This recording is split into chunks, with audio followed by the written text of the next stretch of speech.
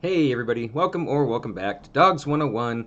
I'm your host Nick, and so as always the disclaimer, I'm not a professional. I was at one point for dog training and grooming briefly, but most of this is just me working 10 years at a pet store, seeing the kind of stuff that comes along. So today we're going to be talking about breeds, but I am not going to get into each and every single different specific type of dog breed. That's going to be, another video for another day, or if ever. There's just so many.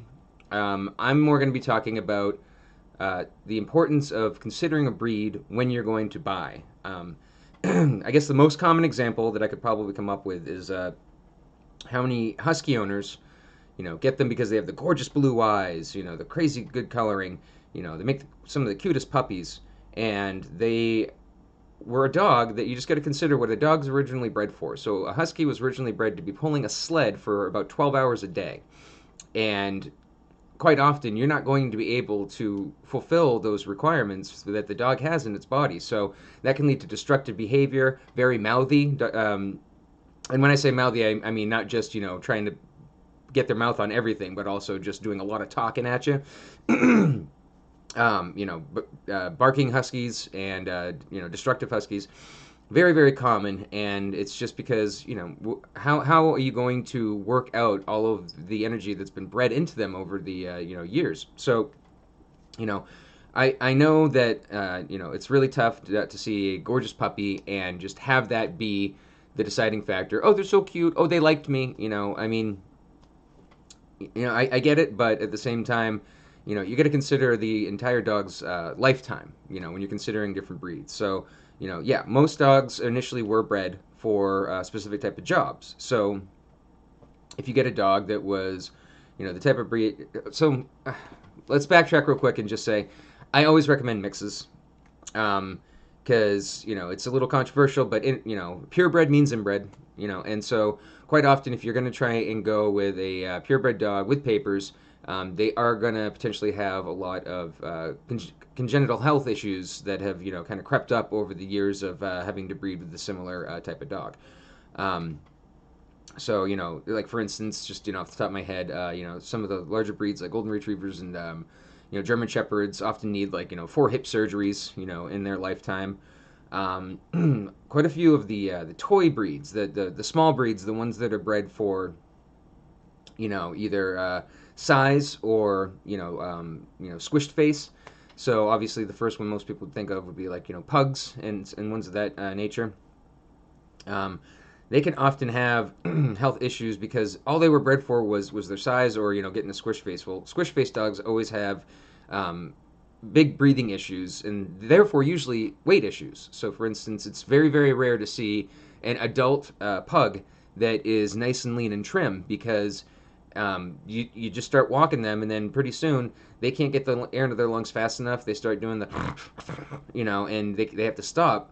They get overheated really easily. They're not able to cool down. So getting them to work off the meal that they had is notoriously difficult. So, and from what I hear with pugs, it is getting better. They're actually starting to get the nose to come out a little bit more for the standard breed, which is great because I get that they look cute, and I guess the idea behind that is that the less of a big schnoz that they have, like you expect with big dogs, then the more human-like they appear. They have a more of a flat face like we do, and that's the appeal. I guess. I mean, it is what it is. But with large breeds, just the opposite. So like small breeds, that they'll have some health issues just because there was health and behavior issues because they're solely bred for size. So for instance, Chihuahuas have they're notorious for being a very brave and sociable puppy, but then when they're an adult, they just run and hide from anybody that isn't their pet parent. And that's because well they were never bred for temperament. They were just bred to be able to fit inside of a handbag.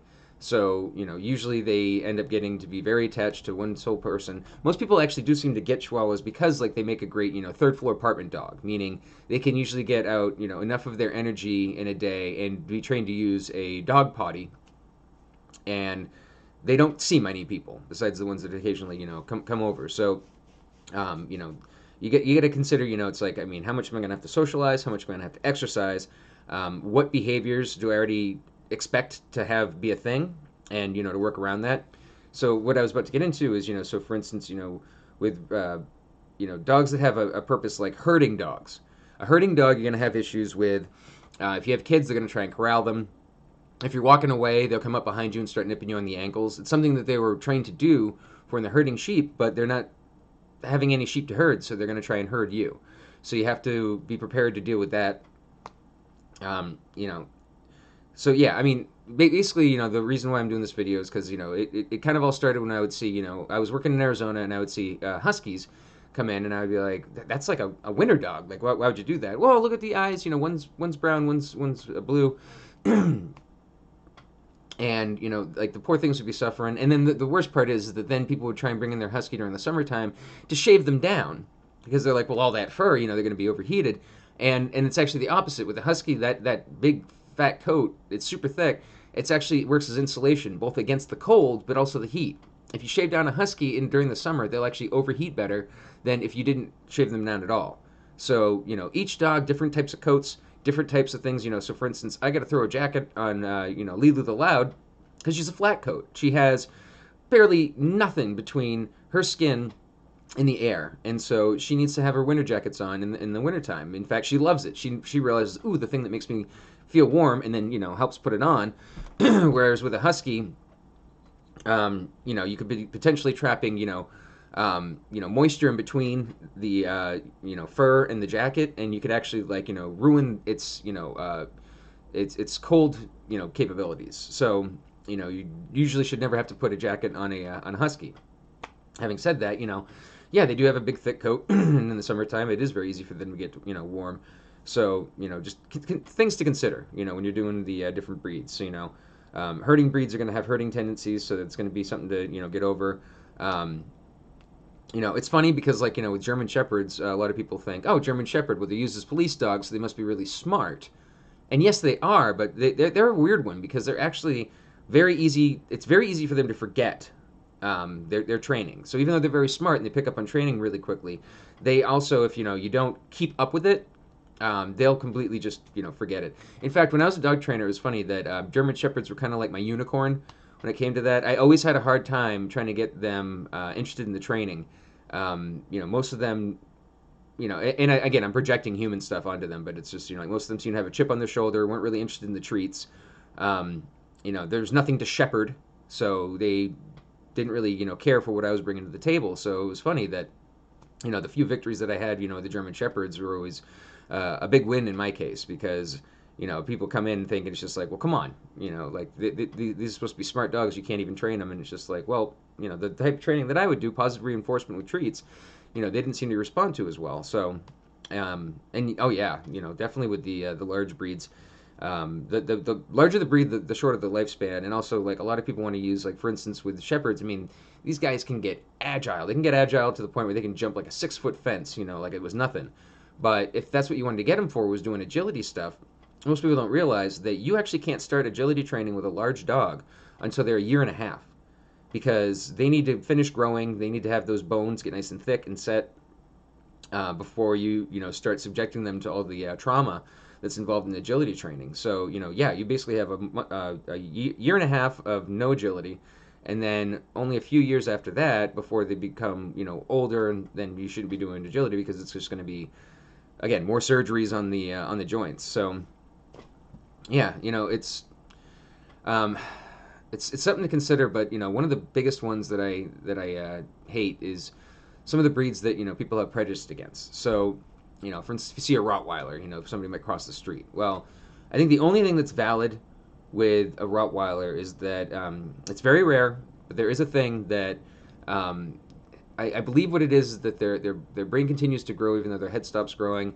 And so, like, after 3 years of being the most loving, loyal dog, they could suddenly, have behavior issues that are, unfixable because it's actually literally, brain damage, not a learned behavior that you can unlearn. So I've always said that it's just like there's no dog that's untrainable. Doesn't matter the age, doesn't matter, the history. Unless they literally have brain damage, they are able to come back around. It might take longer for some than others, but they always can. But if it's something that has to do with the brain injury, so for instance, if a dog was used as a bait dog, if you don't know what that is, it's unfortunate. But let's say that you train dogs to fight each other, and you have one that isn't really that good of a fighter, well, then you'll just use that dog for the fighting dog to train on. So you'll bind up the the mouth so that it can't bite back, and just it'll be the victim dog, and it's a horrible thing. But oftentimes dogs that come back from that don't come back all the way because they actually got enough knocks that now they have neurological damage, and unfortunately, it is what it is. Most of those, it's probably just best to, put down. I don't mean to get negative on this, but this is a show that doesn't pull punches, and so I want you to know exactly what you're getting into with these guys. And yeah, you might have, that husky that cost you a couple thousand is probably going to cost you in the tens of thousands of property damage because you're not able to, do that much exercise. If you have like a dog that was bred as a bird dog, you're going to have, soggy rolls of socks because every time that you come to the come home, they greet you at the door with a roll of socks in their mouth because instinctively they're like, oh, I'm supposed to be bringing something to you so that you're proud of me. So my one of my buddies growing up had a Brittany dog, and that was her favorite thing. So they actually had a designated roll of socks just for the dog. So quirky behavior that comes from their upbringing. So that's why I like mixed, because they usually don't have as many health issues as a purebred does, but they also don't have the desires of what they. So say that they're mixed with like a hound and a pointer. Well, if it was just pure hound, then they're probably going to do a lot of baying. They're going to go, but if they're mixed with a hound and a pointer, then if they do have a barking issue, it might be easier to train them out of it because like only like half their DNA is telling them, hey, hey, bark, bark, bark.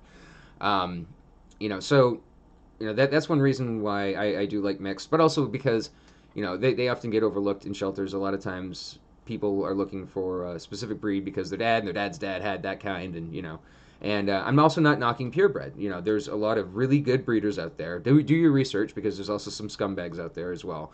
But there's some really good breeders that do everything right, and yeah, you're gonna have to pay a lot, because if you look at the cost of getting them properly, raised, bred, raised, like you're paying attention to, like where the like where the sources are coming from for the mom and dad, say, making sure that they're good breeding stock, they don't have too many, genetic abnormalities. It's going to cost a lot, and especially if you're going to be using them for the specific reason that they were originally bred. So for instance, I have a really good friend. He spent about a year waiting to find a chocolate lab because he was in fact planning on using it to go hunting. So, it was a Labrador Retriever. He was planning on having it as a Labrador Retriever. So he was willing to go for the extra cost, the extra energy that this dog was going to exhibit. Like, he knew what he was getting into. Like, he had plenty of time to research. And, more power to him. That dog is awesome, and he definitely does right by it. And from what I understand, it's a great hunting companion, So, definitely don't think that I'm trying to, badmouth anybody that has a purebred or whatever. I prefer it if you're going to use them for what that breed originally was for. I mean, like Border Collie. Oh my God, like unless you have that, specifically for doing like agility, frisbee, and or what they're originally for, herding. I mean, that is a dog that just has so much intelligence and so much, energy that for just having it for a companion dog, not the best idea. So and especially like let's get back to the small breeds real quick. So a lot of dogs were bred for size, but a lot of the small breeds, most people don't realize, they were actually bred for a job. So for instance, a Yorkshire Terrier, most people get them because they have the long hair, they can put it up in a bun, they look really cute, they're nice and compact. But those were terriers. They were originally used for digging up rodents and stuff, pests. And so if you have a Yorkshire Terrier, and all of a sudden they just dug a hole in your very expensive bed that you just bought. Well, there's a reason. It's because we have hardwood floors. They have nothing they can dig. They have the instinct to dig. They feel like that's why you have them in the household, is to dig. And if they have nothing else, then they'll possibly rip up your couch cushions, your bed. Yet another reason why I think that it's always a good idea not to let the dogs up on the couch or on the bed. I know that that's one of the reasons why a lot of you get one, is so that you can cuddle with them.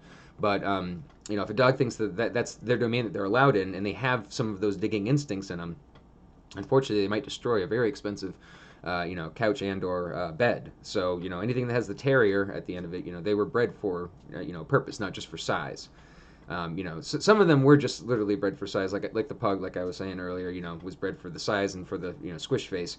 So dachshunds, they, again, those are the ones that are going to have like a lot of back issues, but they were also bred for purpose, and so they need to have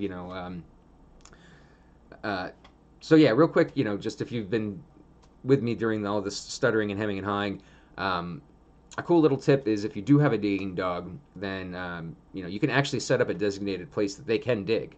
It's actually not a bad idea. So you set up an area that they have dug that you don't mind that they dig at. So obviously not near any fencing, or whatever. But then you dig down a little bit, throw some treats in. The next time they go, they're like, oh my god, it smells like treats. So they dig it up, and then they eat the treat, and then you can just like put a treat in before you fill it back up again. Keep that cycle going. So yeah, you can actually use that to your advantage. If a dog likes to dig, you can take, well, then go ahead, go to work, get yourself exhausted doing that. But for the most part, they're going to want to dig in places that you don't want them to. Like, so for instance, if you have a garden, they're going to want to dig in the garden. If you have fencing, they're going to want to dig near the fencing to hopefully get out one time. So if it's near the garden, then don't do this trick because dog poop is generally not healthy for plants like I'd say a vegetarian animal would. So for instance, cows that are chewing on grass all day long, yeah, of course their poo is going to be good for the grass. It's basically just they just basically composted it for you, so it's fertilizer. Whereas anything that is omnivorous or carnivorous and has meat in their diet, typically the poo is not going to be too healthy for plants. But if the dog is digging near fencing, then what you can do is actually when you go to fill in the hole, fill it in with some of their poop. And then the next time they go to dig there, a dog naturally won't want to dig through their own feces. So that's one way that you can keep them from trying to dig around the fence. Every time they do, it gets filled in with poop, and pretty soon, hopefully, they get discouraged enough that they try and just dig in the center area that you allocated was okay. In fact, I saw a really cute video of a guy. I can't remember which breed dog it was, but it was definitely one that was bred for digging, and he actually used the dog to help him plant, his garden. So he would go over to a spot, he would point at it, and the dog would dig right there, and he would put the plant in. He would go to the next spot and point at it, and so the dog was absolutely like the face was relaxed, the tail was wagging. I mean the thing was panting because it was just getting so much energy out, and I thought that was a brilliant way of dealing with a dog that has those tendencies, and you put him to good use. So a tired dog is a well-behaved dog. Basically, what's funny is that there's all of these training issues and all this stuff because previously we had to have dogs for a purpose. I mean, that's an extra mouth to feed, and if you were living like day to day, that dog needed to serve a purpose in your family in order to have that justify giving some of your food away to. And unfortunately, that's why they usually end up living on scraps and stuff back in the day. But now we just get them because they're cute, but we're not dealing with the fact that they need a function to survive. And so often, if you like I was saying, if you have a specific breed that you got, well, you can know what they naturally want to have as their function. So, for instance, getting back to the hated dogs, one of my absolute all-time favorite dog breeds is the pit bull. And which isn't a breed. That's a very broad statement, but you know the look. The big huge head. Because of what they have previously been used for in the past, it is important for any dog breed to be socialized, at a young age, but for them especially because, yes, they unfortunately some of the bull breeds were used for unsavory practices, so they do have some tendencies. I think the most common one is probably that if you blow in their face, then they tend to have a reaction nip. So you just want to do that as often as possible, so they kind of just get out of the habit of doing that. But one thing that pit bulls were originally bred for, so it's again I'm going to get into the dark stuff here, but it was something called bull baiting. And what bull baiting was is that you would have a bull, you would have the cows, to get as much livestock as possible. And once the bull was too old to be able to sire, to breed anymore, then they would put it down. But you can't just put it down. I mean, they didn't have TV back then, so what they would do is they would round up their dogs and sick the dog on the bull. It's horrible practice, I know, but basically, if they bit the bull on the nose, that was a point, or something along those lines. And so, you got to think, well, when they started breeding dogs specifically for that, to be able to go after a bull, well, that was only happened once in a while in a town. So they would have to, be able to have other functions when they weren't going after the bull.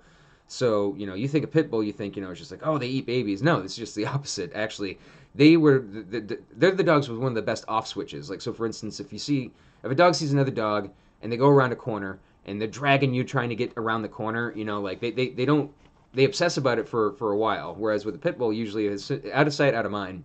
Oh, I want to say hi to the dog. Oh, all right, well, the dog's gone. All right, well, what else? So these are dogs that back in the day, would, go after the bull, go after the bull. They're in a fight in their life. They have blood all over their muzzle. And then as soon as the fight was over, then they would go over back to their, family's kids and, be all lovey-dovey again. It's like the bull's completely, old news by this point. And also, for the most part, it's like, well, we can't just have you for bull baiting. That's not going to be enough to justify a meal. So they would often also be the guard dogs. So that's why they make such great family dogs. Even if they had never been trained to guard the house ever in their lifetime, you often will hear a news story of like, the person broke in, the dog, took a big chunk out of them and then they ran off. And it's just like, we've never seen that side of that dog in our entire lives. He's been the sweetest thing ever. I mean, we have like, little ducks and the dog's super, super sweet with the ducks. Like, again, it's just like something that, they have this natural instinct for. So, I also said in the previous video, I also knew a pit bull that was a service dog and was great at it. So, that's definitely something that I feel you shouldn't do too much discrimination against a breed, but it is something that you should consider. So, I'm not saying that you shouldn't get a breed because, they have a tendency to do such and such. This is literally just a very, very basic, again, this is Dog 101. This is not dog specifics. This is just dog basics where a breed is a thing to consider when getting a dog, but never should it ever be a deterrent, especially if you do your research and you realize, oh, I was prejudiced for all the wrong reasons. Like, I heard somebody else say that, they don't like pit bulls because they're vicious and they eat babies. And then, you do a little research and you realize, actually, I can't find a single news story where there was a pit bull that ate a baby. So I'm not sure what they're talking about. There's this weird dingo story, but that has nothing to do with pit bulls. So, yeah, that's kind of what I wanted to get into. I just, seeing huskies in the summertime, which a little off tangent, but if you ever live in warmer climates and you are taking your dog out for a walk, especially if you can't get boots on them to save their life, once you get to the pavement, just put your hand on the pavement. If it's too hot for you to be able to hold your hand there for a second, it's too hot for their pads. Their pads are not these magical, all-purpose, all-weather, miracle things. Like you can actually burn and injure the pads of their feet, and oftentimes dogs won't even let you know that. So, regardless of the breed, even if it was one that was specifically bred for desert or something, I don't know if there are, but that's just absolutely something to consider too. I know it's a little off tangent, but something that infuriated me too when I was living in the desert. I was just seeing all these cold weather dogs, huge burly, Burmese mountain dogs, like with this super thick coat, and yeah, also, look into if it is a herding dog, what type of herding it was. Is it one that was supposed to be master and command, or is it supposed to be an independent one? Because the ones that were actually bred to specifically just be without much notice from the owner, they just would kind of take care of the flock on their own. Those ones are going to be a lot harder to train and get you to listen to them because they were literally bred with independence into their mind. Whereas, say, for instance, with a border collie, they're definitely supposed to be a command and response, dog. So they're going to be very dialed into you, but only if you're interesting, Otherwise, they're going to find something else to do because they're just so smart and so energetic. And yeah, like again, so some of these dogs that had crazy agility, that might determine what the height of your fence is going to have to be. If you just have a little dachshund, he's not going to need very high of a fence, but you might want to do a fence that actually has quite a bit of it in ground because they're a digger and they're probably going to try to dig. So, you don't necessarily need the height, but you actually might need depth. And like I said, for certain dogs that might not seem it, I think that what I usually tend to see most when it comes to mixed breeds that were accidental has got to be, all the breeds that are, really good at either digging under a fence or jumping over a fence and then patrolling the neighborhood, finding a female in heat, procreating, and then you got half pit bulls and half labs, half German shepherds. That happens a lot. Like when I see mixed breeds, and I was just like, oh, what are they mixed with? And she's like, oh yeah, well that one probably jumped the fence because that's they're really good at that. And you probably thought that 6 feet was fine, but as soon as they smelled it in the air, they were off and gone. So, like I said, I don't really want to get into specifics because I think I lost count. Once it got into triple digits, how many different dog breeds there have been. Yes, many of them are extinct. Some of them are still not extinct, which is extant, I guess. I just read that word the other day. But yeah, so over the course of history, there have been so many dog breeds. Some of them are no longer with us. Some of them are very rare. But each one came about usually for a specific reason. So if you get a dog, whether it's mix or not, it's not a bad idea to find out. So that's I want to close with now they actually do have dog DNA tests, and they are getting a lot cheaper. So if you didn't know that that was a thing, or if the last time you looked it was like upwards of $500, well, happy to say that now they are a lot more reasonable in price, and whether you have opinions on whether or not you want to do like say a 23andMe on yourself, I think it's really a good idea to get one done for your dog for two reasons. One, if you know where they come from as far as the breed goes, again, you can find out some of the things that they're going to be predisposed to doing, but also many of these tests will tell you what genetic issues they might have going down the line. Some of these DNA tests actually will tell you it's like, okay, well, you're probably going to see hip dysplasia before too long, or enlarged heart conditions is a big problem in this line of family. Um, it's just good to know ahead of time. I mean, if you get the dog and then you find out after the fact, I mean, it's good to be prepared because again, you don't want to be hit with 4 hip surgery vet bills. That's going to get pretty expensive, and probably you hadn't saved for that. If a dog has predisposition to cancers, I see that a lot in some breeds. That it seems like every old dog of that breed that I see has at least a lot of tumors on them, if not just full on, where they die of cancer, So, that's definitely something you want to look into. And now the tools to do that are a lot easier. So if they did come from a shelter, which I always recommend adopting, and they don't have their papers, you can now get them for not too unreasonable of a price. It's non-invasive, I believe. It's just the same as with our DNA test. You just do like, a swab on the inside of their cheek. I'm not sure. I have never actually gotten one done for mine. But it's something I've been thinking about maybe getting, done at some point. We're 98% sure that she's a Hound Porter mix with some pit bull thrown in there. But again, it'd be good to know just in case she might have a predilection towards something that hopefully might even be preventable. So maybe if she has a predisposition towards, hip issues, then maybe we can just start her in on glucosamine, to start off with. So yeah, definitely when you're thinking of a dog, consider the breed as a factor.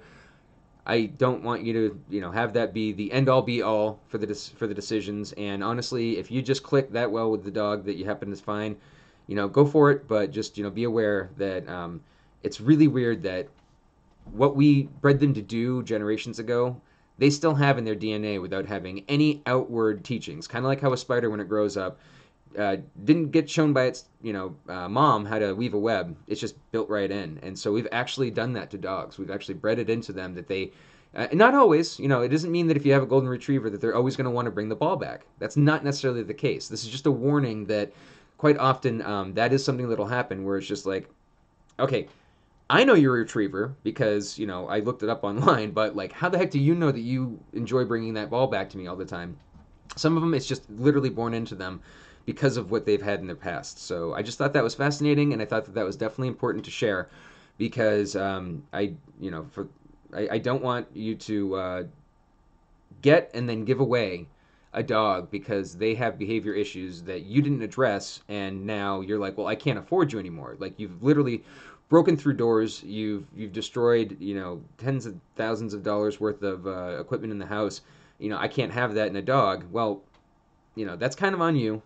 First of all, for letting it get to that point, but also for not, knowing ahead of time what you're kind of getting into with some of these breeds. So, that could just be separation anxiety. That's something else entirely. But, yeah.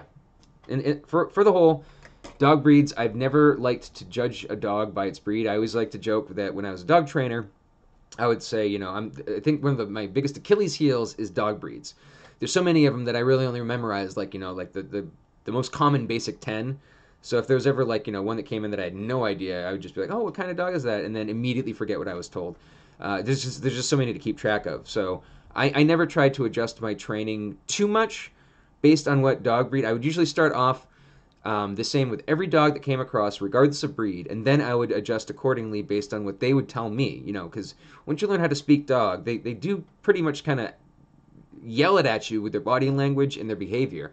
And so once they start doing that, then you can adjust accordingly. It's like, oh, you really seem to enjoy the ball as a motivator, but you're not really too keen on treats. Well, that makes sense. You're like half retriever, so why don't we have the ball be the reward instead of using treats and see if we can get you to do the behaviors that we want that way?